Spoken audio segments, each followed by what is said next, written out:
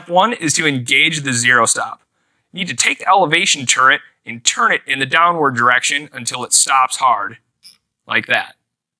Step 2 is to remove the outer elevation turret cover, and you'll need to do that by undoing each of the 3 set screws on that cover. I don't back them completely out because I don't want to lose the small screws. Just back them out most of the way. I pull the elevation turret cover off. There might be a little bit of resistance on the way up, and that is normal because this rifle scope has an O-ring seal. Step 3 is to disengage the zero stop in the clicker mechanism. And you do that by loosening each of the 3 set screws on the side of the turret. Again, you don't need to remove them completely, just need to loosen them. With the clicker disengaged, you can now fine-tune your elevation to a point between clicks. Step 4 is to sight in your rifle at the range. To do this, you'll need to fire the rifle and make adjustments to the elevation and windage until you're confident with your zero.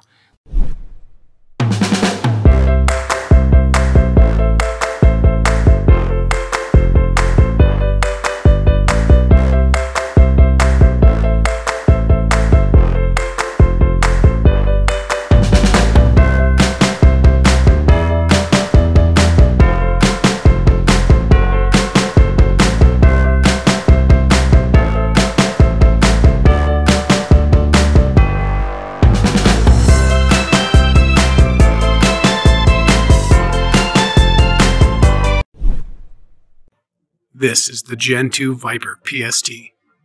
With a variety of models to suit any shooter's needs, the Viper PST series is revamped with upgraded features from top to bottom, taking its incredible performance and rock-solid tactical features to new heights. Shooters who like to dial their turrets for bullet drop and wind compensation will appreciate the Gen 2 PST's exposed laser-etched turrets and adjustable parallax, as well as a patented RZR zero stop, ensuring accurate returns to zero. The fiber optic turret rotation indicator assures you can keep track of your turret position with ease. The 5x zoom range provides a wide variety of magnification options for either short or long range scenarios. Select models are available with first or second focal plane reticles, depending on the model. The Gen 2 PST 1-6x24 is incredibly versatile and ideal for close quarters to medium range engagements. A true 1 power on its low end provides reflex sight functionality. Increase the magnification to precisely execute shots at greater distances. Fixed parallax, low profile, capped turrets, and an incredibly functional second focal plane reticle round out the unique features of this impressive optic. All models feature a 30mm anodized aircraft-grade aluminum tube. A cleanly integrated illumination dial features 10 levels of brightness, with off positions between each setting.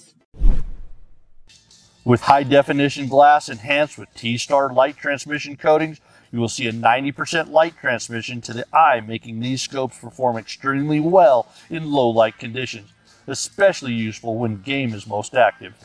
All 2018 models are second focal plane, which means your subtension reticle will stay the same size and is less distracting throughout the magnification range.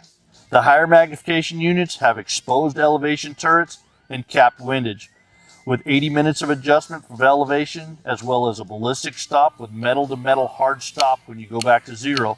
You can get multiple revolutions out of your elevation and be confident when you're back to zero. When dialing elevation like this, precision and repeatability is key. This means if I'm shooting at 500 yards and I need to move up 5 inches to get on target, 1 minute or 4 clicks with this quarter MOA adjustment should give me the 5 inches I need. Measuring this movement at this distance lets you know just how precise these scopes are. My test model here is a 6x24x50. It has a ZMOA1 reticle and is illuminated, and it has 10 different brightness levels of illumination. The hash marks in this reticle represent 1 MOA spacing at the pre-established power magnification settings, which is helpful for long-range shooting and hunting. Each scope in the series offers a vast array of reticles.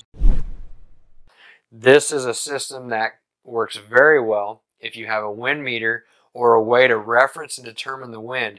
These markers can absolutely aid you in making the proper shot placement, whether it's a target or an animal. Now, all the reticles will visually appear identical. You cannot tell any difference because the design is the same, but Whether you have a slower model or a faster model, the lines will either be closer together or further apart. They've figured this out by running ballistic profiles of the most popular long-range cartridges today, and we know it works well. If you have any further questions, feel free to call a tech rep at NightForce or go to nightforceoptics.com.